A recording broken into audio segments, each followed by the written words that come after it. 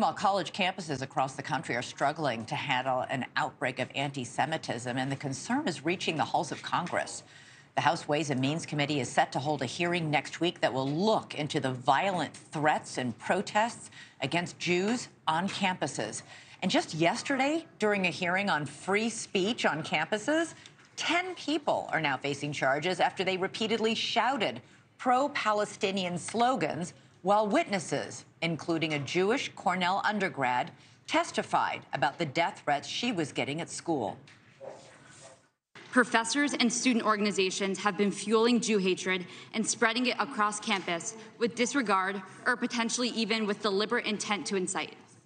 Free Palestine! Anti-Zionism is not anti-Semitism! Committee will be in war.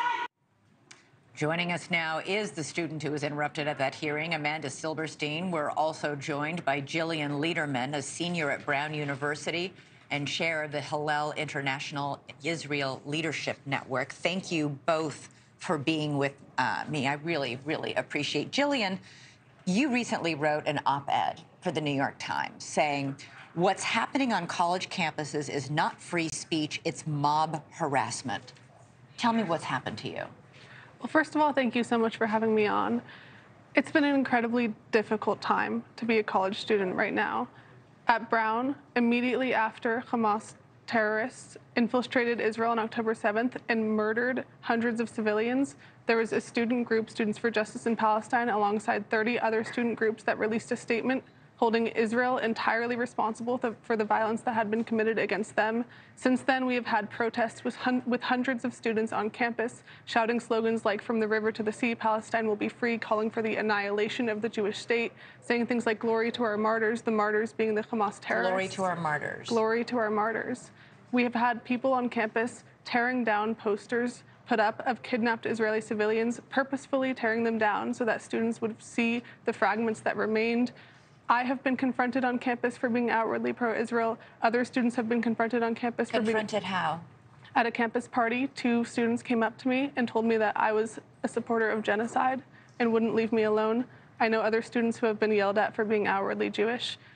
This is an environment of harassment on campus, and it's something that Jewish students are facing all across the country. Amanda, you are at Cornell, where another student was arrested for making death threats against you and other Jewish students at that school, and Cornell was actually forced to cancel classes for a day because of the threats. What's it like for you to be a student on that campus? It's a really surreal environment right now. I mean, tensions are still running really high, even following the arrestment and arraignment of a fellow student. Just today, student groups hosted a die-in in which they laid on the floor and screamed, "Cornell is complicit in genocide," quoting things including "From the river to the sea, Palestine will be free."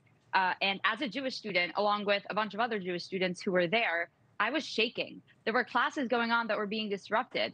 It's really, really just insanity what is happening right now, and that Jewish students across the country do not feel safe. Yeah, Amanda, you say your family in Israel is more worried about your safety here in the United States on the campus of Cornell than they are for their own safety in Israel. It's really, really insane. My family, my grandmother lives in Israel. She was there on October 7th.